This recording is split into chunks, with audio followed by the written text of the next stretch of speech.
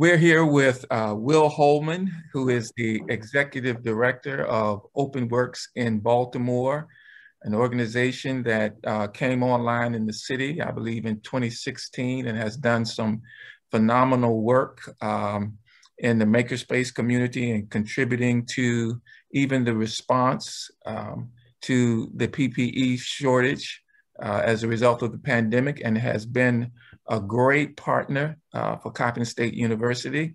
Good morning. How are you, Will? I'm good. Thanks so much for having me, Dr. Williams. Oh, thank you for agreeing to participate in the Economic Inclusion Conference at Coppin. So I want to be able to share with our participants a little bit about OpenWorks and all of the great work that you have done over the years. So just tell us a little bit about OpenWorks, what you have done, what you do, what you have done, and maybe a little bit about the direction that you're headed in the future.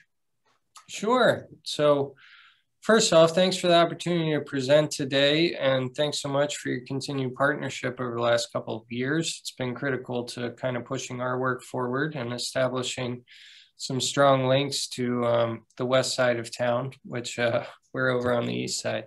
So OpenWorks is a 34,000 square foot nonprofit makerspace located in East Baltimore, a couple blocks east of Penn Station, if any of you are familiar with the train passing through Baltimore.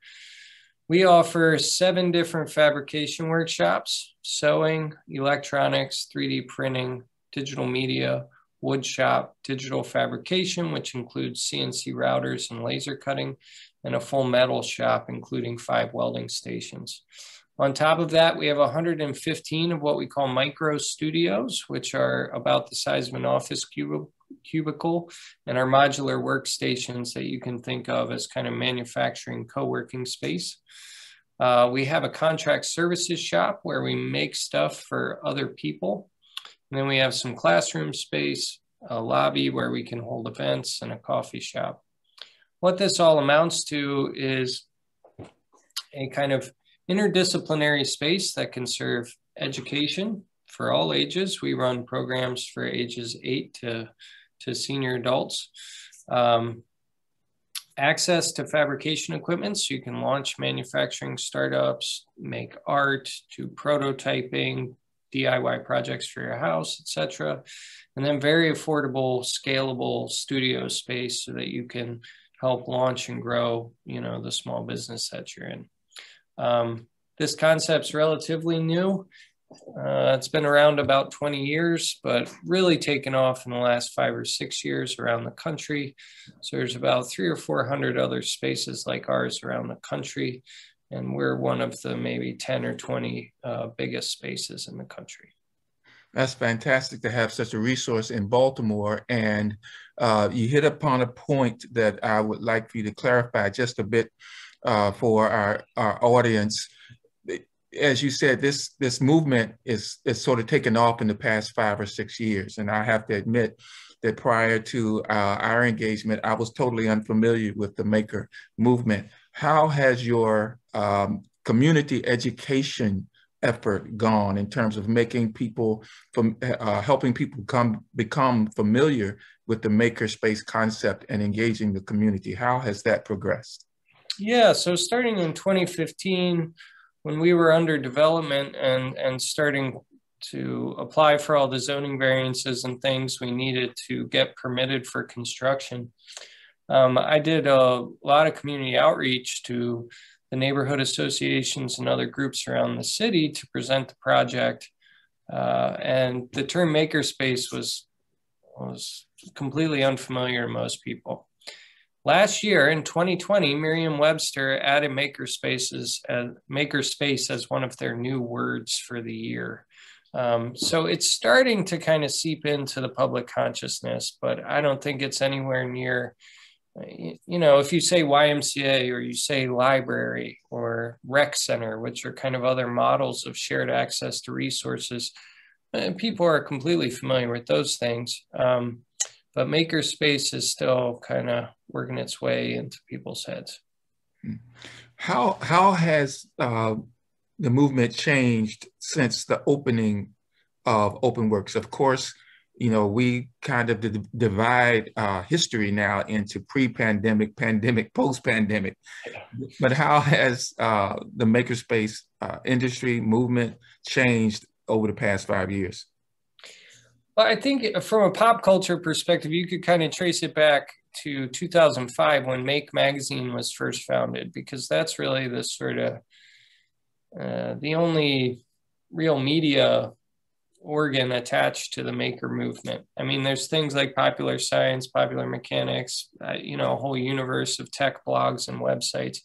But Make really planted a flag around this notion of a movement of kind of hobbyists that were interested in stuff like drones and DIY science experiments and robotics and electronics experimentation. And then all these new consumer-facing technologies started to roll out in the mid-aughts and into the last couple of years, like Arduino and Raspberry Pi and new web-based design and programming tools, so that the barrier to entry to, say, creating a robot just keeps dropping in terms of cost and complexity, to the point where now any average person can kind of do it.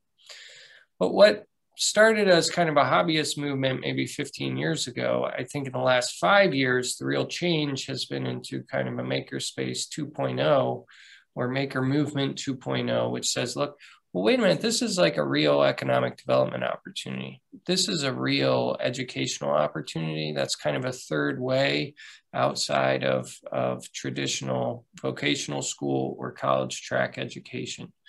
We can create really focused a la carte adult instruction that allows entrepreneurs and inventors and creative entrepreneurs the opportunity to just go in, learn exactly what they need to learn to do what they need to do to get to the next milestone in their project and then execute on it. Spaces like ours are remarkably well equipped compared to like any sort of hobbyist workshop. So again, someone can walk in off the street and have access to, prototyping tools that cost $20,000 or $30,000. And that just didn't really exist in a widespread way 4 or 5 years ago. So there's the economic development piece, there's the education piece, and then what 2020 showed us is there's now this emergency response piece. Grassroots groups and maker spaces around the world produced just over 42 million units, that's million with an M, units of PPE over the course of 2020 from March to December. And that was tracked by a group called Open Source Medical Supplies. So OpenWorks participated in this. We leveraged a group of over 300 volunteers at home who had access to 3D printers to manufacture open source face shields for frontline workers. And from March to June of last year, we made 28,000 face shields. So now we're starting to understand that, well, online collaboration tools, digital fabrication tools, physical space and community, when you kind of bring all those things together, well, all of a sudden you can pivot on a dime and really address critical community needs in times of crisis. You really hit upon something, and I think it's important for those who are listening and watching to understand the relationship and the value of the relationship, at least institutionally, between OpenWorks, Coppin, and perhaps other partners that you have. I've had the benefit, and Coppin as an institution has had the benefit of partnering with OpenWorks. And that really came out of questions that we formulated for the first report that was done in 2019, which was turning maker spaces into greater places. And you can go to greaterspacesandplaces.com and download free of charge that report. Out of that report, a lot of your strengths were identified and the contribution that you're making in terms of economic impact. And it proved to be significant. And then out of that, you mentioned the production of PPE. We were able to capture in a case study that whole process of producing 28,000 face shields in 28 in 56 days, I think it was. Yeah, 56 days, just over, to 100 plus different clients. And that was quite an incredible accomplishment in response to the crisis. But how can you articulate the strengths and the value of a space like OpenWorks to the community, to the economy, to the other institutions that you partner with? Yeah, well, first, just to speak to our partnership in particular, the report you mentioned, Turning Makerspace into Greater Places, is the first comprehensive economic impact study of a makerspace ever conducted that we could find in any search of the previous literature. And this is really significant. And I don't know that a lot of people outside of kind of Baltimore have grasped the significance in that this is what I think is one of the pivot points around starting to think about makerspaces as something bigger than a platform for artists and hobbyists, and think about them as thriving and vibrant places of kind of entrepreneurial and startup production, as well as kind of the maintenance of a whole nother ecosystem of businesses that may have their own space or pre-existing business, but don't have the capital to acquire the tools and expertise that we make accessible.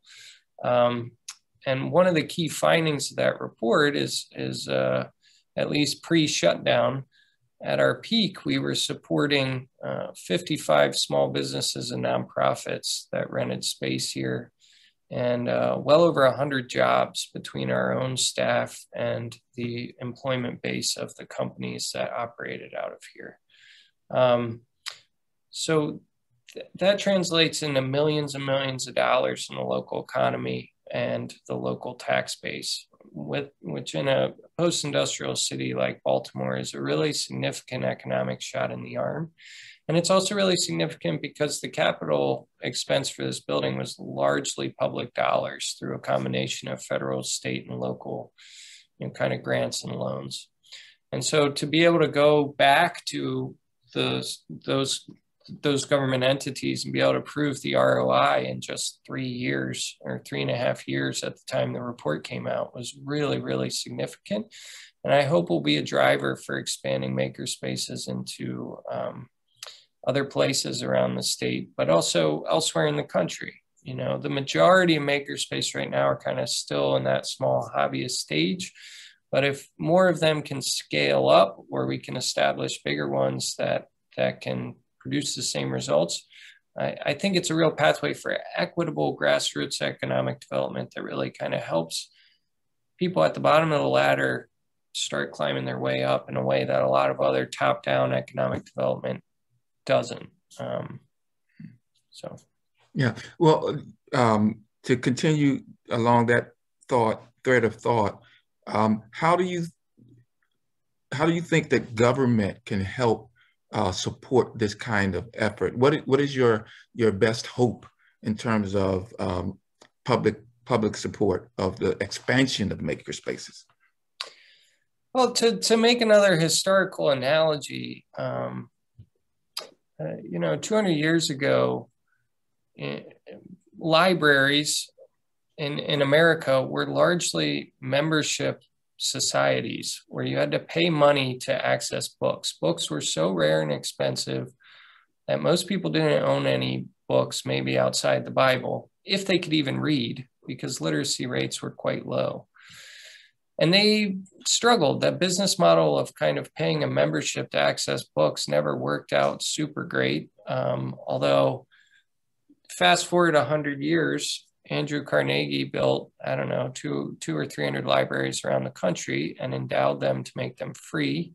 In the 1800s here in Baltimore, Enoch Pratt did the same thing. And then these systems, these library systems, which were kickstarted by private philanthropy, gradually were subsumed as a government operation.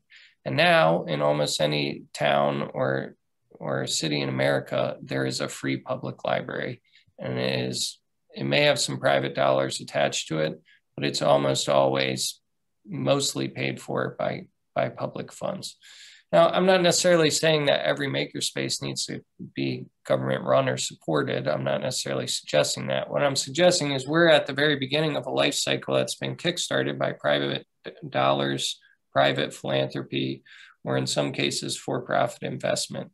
There's a multiplicity of business models, and nobody's quite figured out what the most stable one is.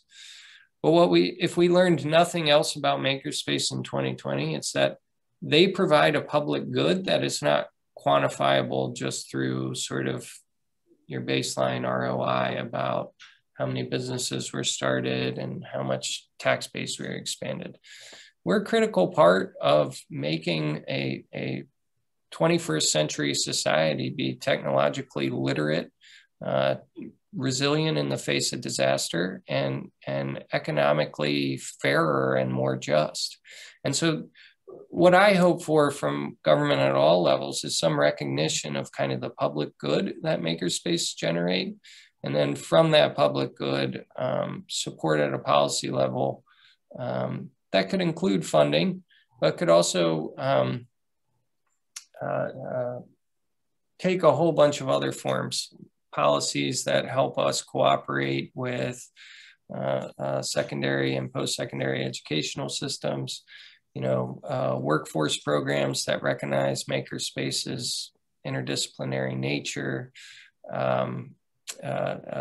Folks have proposed coming out of 2020 a sort of U.S.